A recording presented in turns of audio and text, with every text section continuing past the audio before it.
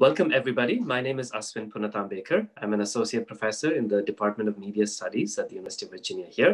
And I wanted to thank you all very much for coming to watch Nasir, a film that was produced by our guest here for this conversation, Mathivanan Rajendran. Welcome, Madhi. Hi, thanks for having me. And thanks for showing our film. It's a film that it's been a very interesting new journey for all of us to be able to make it. And in the current time and age, it feels like a great film to share with everybody. Absolutely agree. And thank you so much for sharing the film with us and for making time for this conversation. I watched the film recently and it was absorbing, I think is the word that I would use. The pacing, the character development was amazing. The performances were brilliant. And the final few minutes, I suppose the only word to use is deeply unsettling. And I'm sure all of our viewers here will also leave with lots of questions. And I thought one of the things we could do in this conversation is to just get a feel for your perspective and others that you worked with on the film and give us some more background so we can contextualize the film a little bit for our viewers. Sure. So maybe I can just quickly give you a background in terms of how this film happened. That would be great.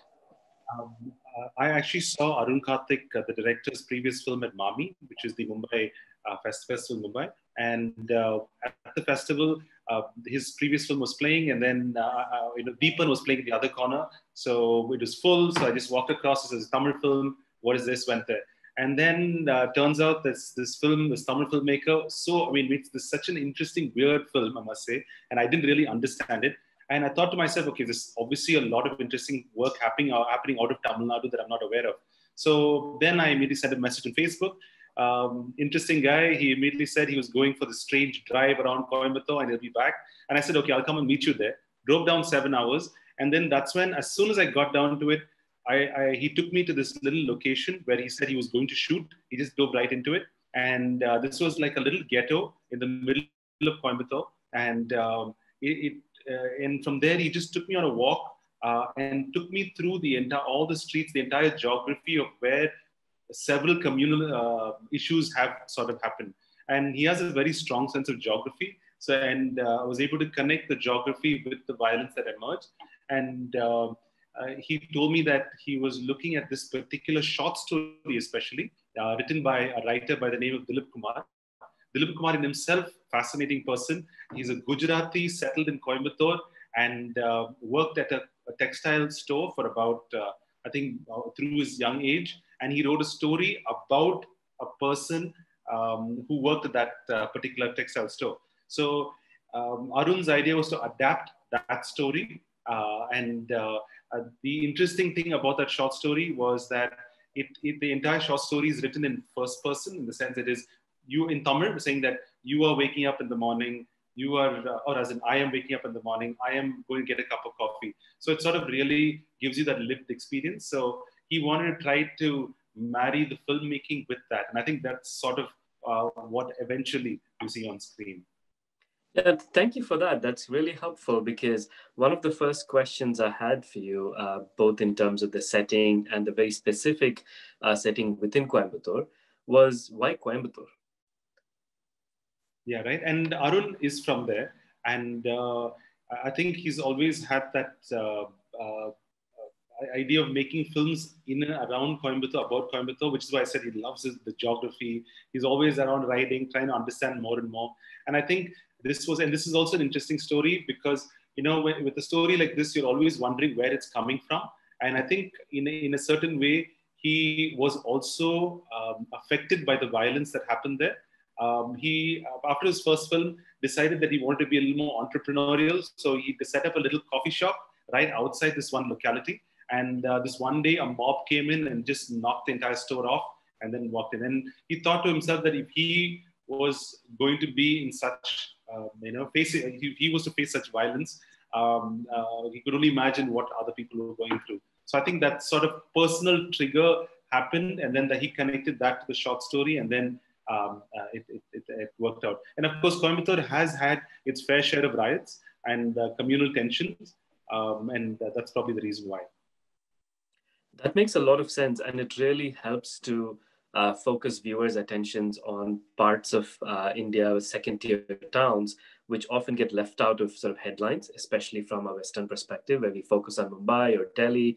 But these small towns, not a small town really, a large city, but a second-tier city nonetheless, really helps us put something, a life like Nasir's in context, right?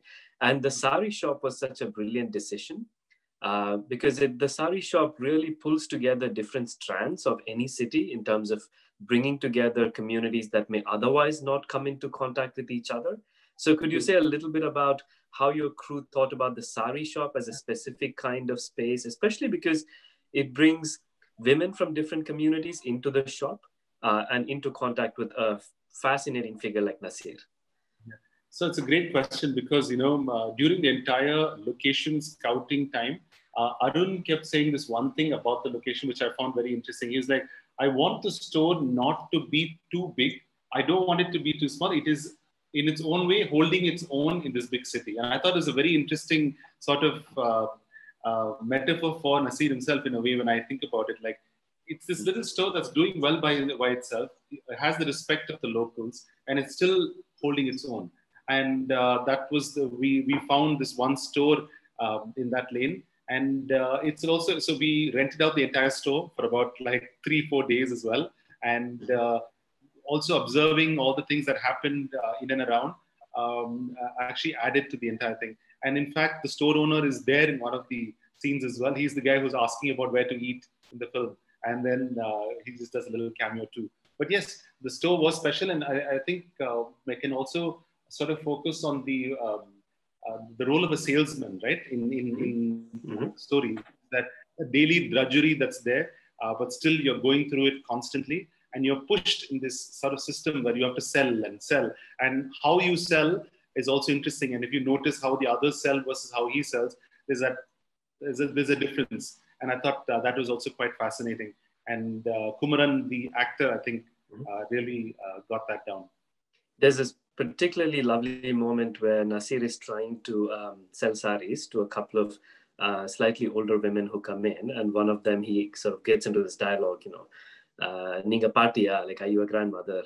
Pulla kurandai irukangla, and he sort of goes on that ride, and it really suggests the kind of way in which Nasir is embedded and has connections to different sections of Coimbatore, and he's able to sort of hit it off with a range of people. The kinds of relationships he has with a cross section of people he encounters in the sari shop was all beautifully brought out, I thought.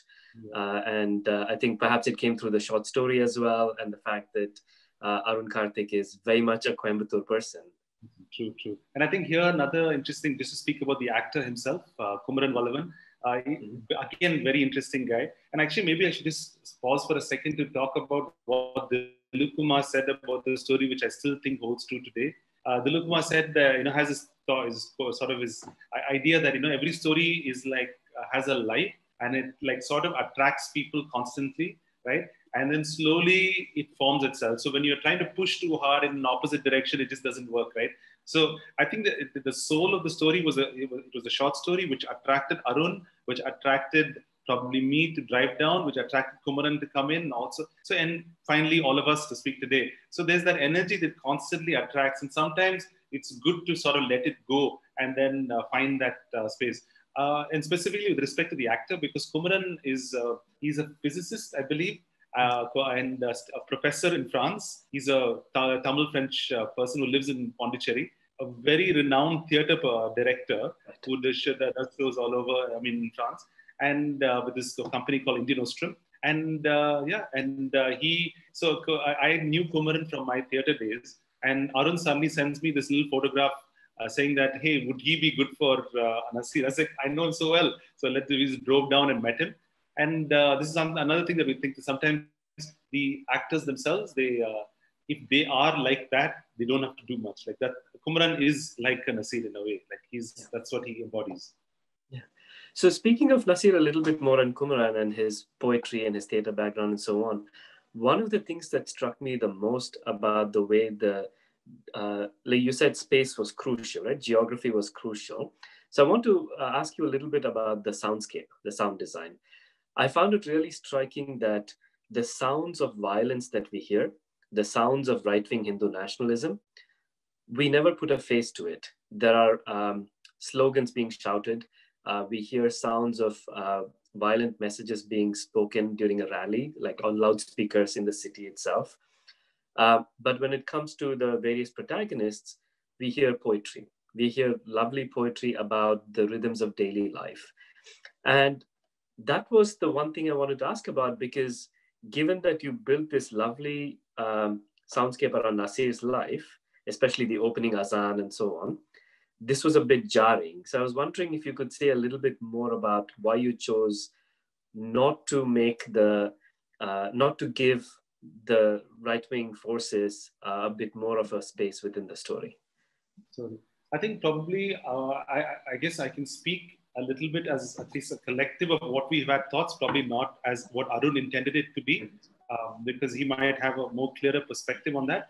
I think from the beginning, the intention was to not, like, the mob doesn't have a face, right? And I think that's sort of, even for me, when getting into the film, I was always thinking, like, it becomes almost propaganda-like when you give it a face. So I like the fact the mob, even at the end, the last scene, the mob doesn't have a face. And what's interesting about all of the recordings is that they were all live. None of them were manufactured, right? So they were all from that space. So there's a certain truth, I think, that emerges in being able to collect the sounds from that space and then present it in the film without actually having a face, saying that you are going about your life every day while this is always there to haunt you. So that is sort of, I think, probably how I would see it.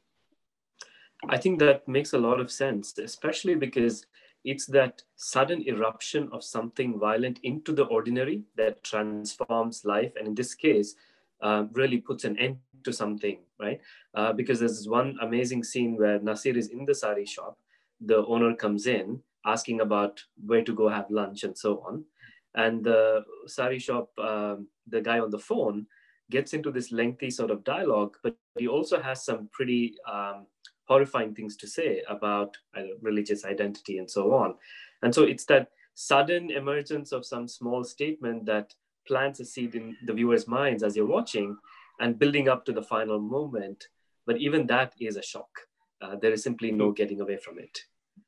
I think in one of the discussions that IFFR that came up with, there's a discussion around what is what is the worst kind of violence. And the worst kind of violence is the ones that are sudden. It just takes it and it's gone. And that's it. Everything that you know is just taken away from you in a single instant. And that's a different kind of violence that, that I think I wanted to present.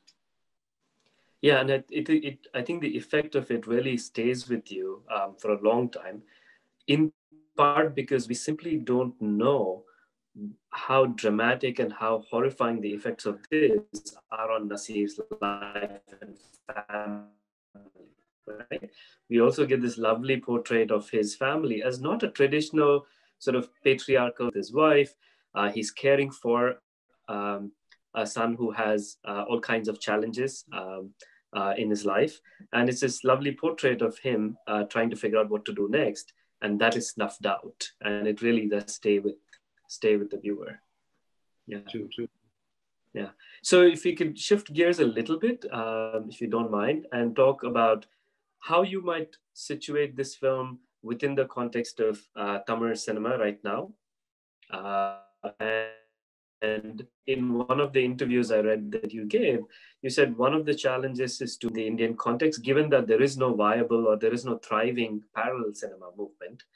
So could you tell us a little bit about what indie means to you at this point in time? Sure. I think indie in like how it, I mean, I guess in the US, it's largely making it outside of the large studios. But I think here it is just making a film which is outside of a known system, right?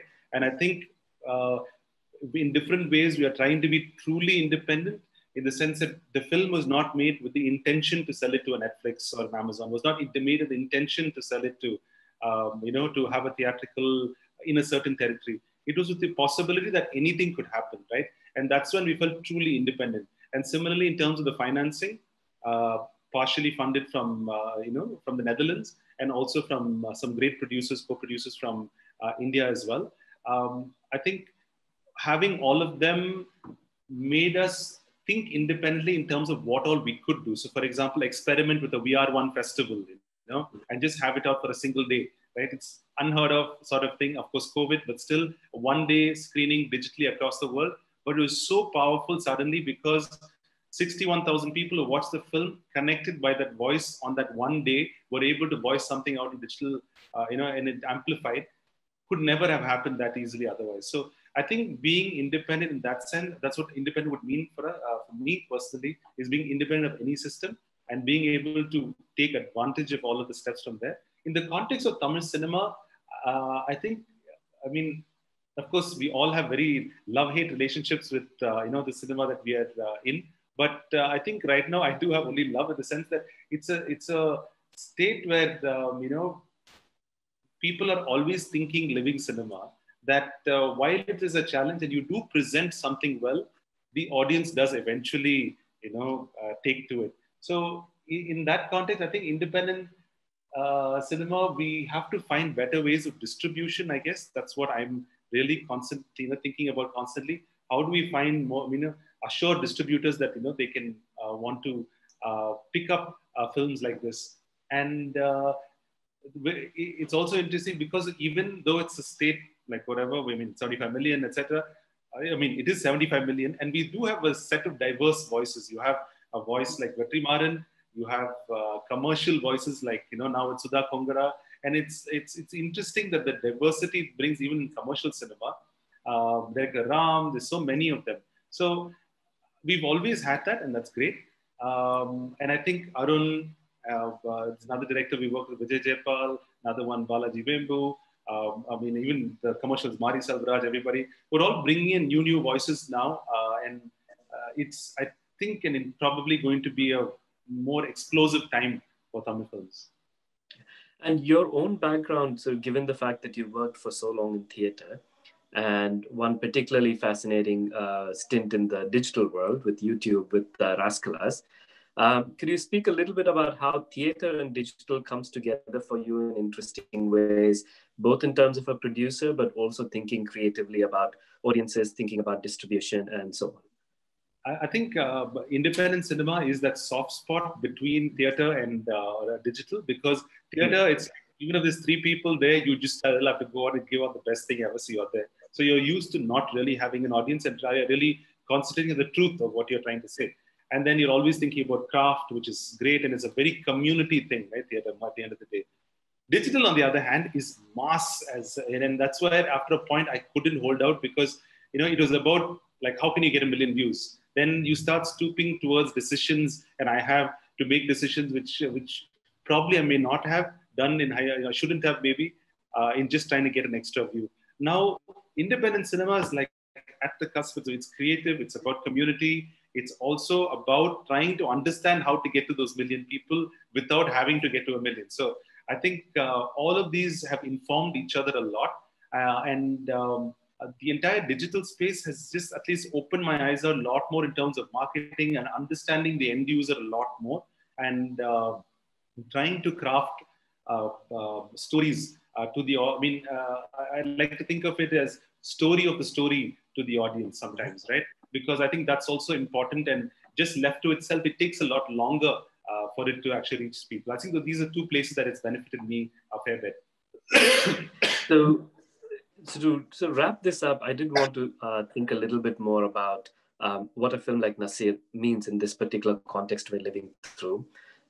Given the way in which we have seen even digital spaces, despite their promise of being a more democratic space, has been taken over by state forces, by market forces in very direct ways, both in the US context where we're screening your film now, and as well as in the Indian context. So it seems to me that getting a film like Nasir out and circulating in these spaces is, whether we want it to be that way or not, is a really important political and cultural statement. So is there something that you would like to say that your crew has talked about perhaps about making a film like this in the current historical moment, the moment in which there is a sense of desperation about where is the space for other ways of imagining a future? It's a wonderful question. I really wish Arun was there to answer it. Because I think speaking about the film's craft might not be right for me, from my end, but I think maybe in terms of collectively, I think reflecting on Nasir again through its making, finally presenting itself, there is a certain gentleness to the protest, if you will, and I think that's really important. And there is a lot of love and tenderness in that, and I think that's what can make a difference probably. Otherwise, we are not creating spaces where we can meet at all, right? Otherwise, we're just living in two different bubbles. So I'm hoping that the tenderness and the gentleness of this film allows for people to kind of reflect on these decisions. I mean, where we are as a world today. And truly, the thing that keeps ringing my head, and when Arun said it once, and again, the final scene, that the mob doesn't have a face, right? And it is not just one person; it's a mob, and it could be a digital mob. It could be we are seeing digital lynchings and cancel culture today, which is all stemming from this. And this is truly, I mean, we may not be too fast to say that we are at a very interesting point in history because of the level of how digital and digital corporates and cinema, everything is converging. So hopefully the makers will continue to sort of challenge the hierarchy of cinema that we see continuously. Thank you so much, Madhi, for that last comment about the fact that Nasir is, at the end of the day, one of the most gentle protagonists we can imagine. And his way of moving through the world with tenderness and with poetry is such a wonderful way for us to think about him, remember his presence, and hopefully have that carry over into our worlds today, different worlds in many parts of the world. So thank you so much for taking the time, for all your really thought-provoking answers. And we hope that this film does really well in the future as it moves through the world. Thank you so much. Thanks a lot. Thank you so much for your time, Aswin.